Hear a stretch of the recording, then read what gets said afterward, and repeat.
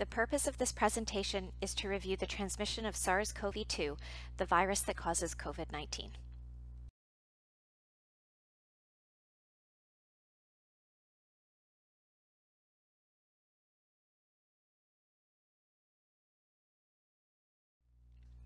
The objectives of this presentation are to review how the virus that causes COVID-19 is spread and the measures that can be put in place to reduce the risk of spread. We will also review the variants of concern, or VOCs, and the implications for infection prevention and control in schools and childcare settings. Infections with respiratory viruses are primarily transmitted through three modes: droplet, contact, and airborne. These categories are not mutually exclusive, as transmission occurs along a spectrum. Droplet transmission is when infection is spread through exposure to virus-containing droplets that are exhaled by an infectious person.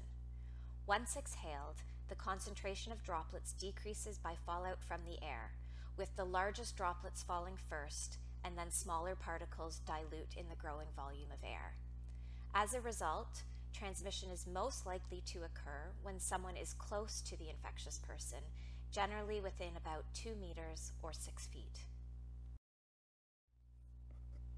Contact transmission is when infection is spread by direct contact with an infectious person, for example, holding or shaking hands, or contact with a contaminated item or surface, which is also called fomite transmission.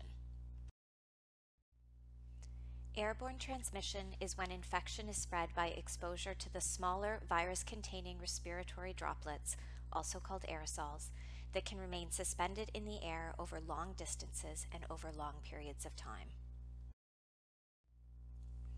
SARS-CoV-2 is a respiratory virus, so similarly, transmission occurs on a spectrum.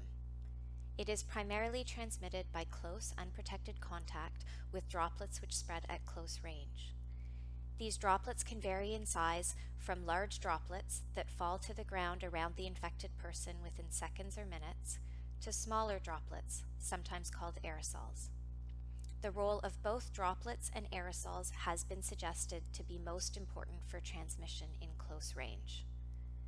Less commonly, smaller droplets or aerosols can spread over longer distances and may be suspended for longer periods of time. Lastly, COVID-19 can potentially spread indirectly through contact with surfaces that have been touched or sneezed on by someone who is ill with COVID-19. The virus could survive from hours up to 7 days on some surfaces, such as metal and plastic, but it does not seem to spread easily this way. When a person has infection, whether or not transmission from that person occurs depends on multiple factors. Examples include vaccination. Being fully vaccinated reduces infection risk. Personal protective measures. For example, physical distancing, wearing a well-fitted mask, and being fully vaccinated reduce the risk. How forcefully aerosols and droplets are expelled. For example, singing or coughing are associated with higher risk. The amount of virus present. For example, more virus is present early in the infection. The duration of the exposure. For example, longer contact with an infectious person is higher risk. And environmental conditions. For example, good ventilation and outdoors are associated with lower risk. Now that we know how the virus is spread, it can help us to better understand the measures that will reduce our risk of acquiring infection. As a starting point, the risk of transmission is higher indoors, particularly when physical distancing is not practiced and/or when masking is not practiced consistently by all. This is why avoiding crowded places and limiting time in enclosed spaces are important measures at work and in the community. As mentioned, COVID-19 spreads primarily by respiratory droplets and aerosols, particularly when in close proximity to an infected person. This is why keeping a distance of 6 feet or more can help reduce the risk of transmission. Other practices that can reduce the risk of droplet and aerosol spread include practicing good respiratory etiquette, such as coughing into a sleeve, wearing a mask, and optimizing ventilation. For example, increasing outdoor air by keeping windows or doors open.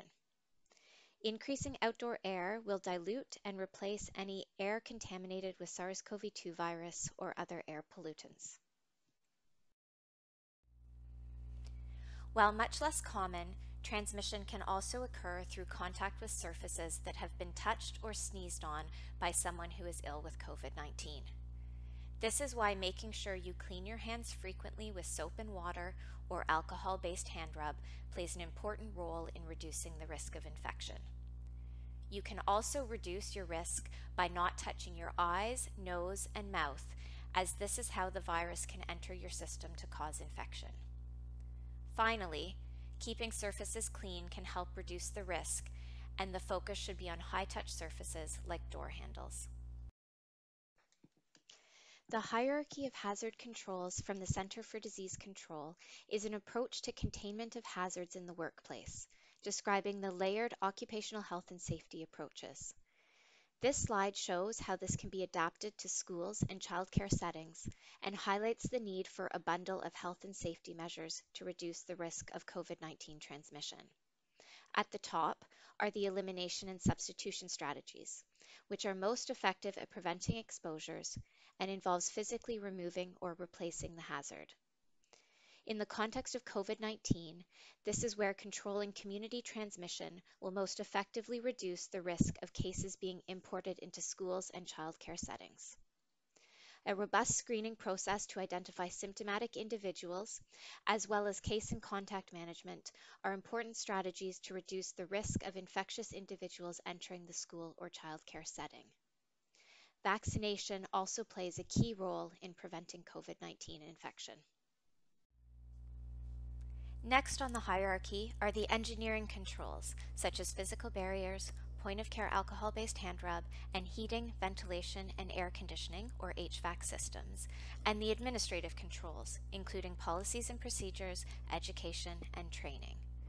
Personal protective equipment is considered the last line of defense and should not be relied on as the primary preventative measure for COVID-19, although it still plays an important role. As previously mentioned, it is the bundle of health and safety measures rather than one specific measure that needs to be put into place to help reduce infection risk given the spectrum of transmission. Finally, I will end this presentation by discussing the variants of concern, or VOCs.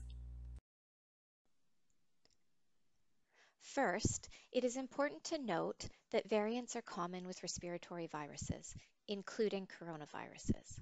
However, a variant becomes a variant of concern when its changes have a clinical or public health significance that affects one or more of its transmissibility or spread, its virulence or severity of disease, vaccine effectiveness, or diagnostic testing. VOCs have been identified globally and in Ontario. Currently, there are 4 variants of concern that are being closely monitored in Canada. These include the Alpha variant, or B.1.1.7 variant, that was first identified in the United Kingdom, the Beta variant, or B.1.351 variant, that was first identified in South Africa, the Gamma variant, or P1 variant, that was first identified in Brazil, and the Delta variant, or B.1.617.2 variant, that was first identified in India. Other variants have emerged. Laboratory and surveillance data are being closely monitored to gather evidence on their impact and identify those that have clinical or public health significance. So do you need to do anything differently because of the current VOCs? At the present time, the answer is no. The VOCs to date seem to be more transmissible or more contagious, but show no evidence of being fundamentally different in their mode of transmission. What does this mean? It means that someone who is infected with a VOC is more likely to transmit the disease, but the recommended preventative measures remain the same. The evolution of the pandemic is being monitored closely, and public health measures will be updated as needed. If you would like more information, please see the list of resources here. Public Health Ontario would appreciate your thoughts on these refresher presentations. Please visit PHO's School Resources webpage to access and complete a short survey. If you have any questions, please email communications@oahpp.ca. Thank you.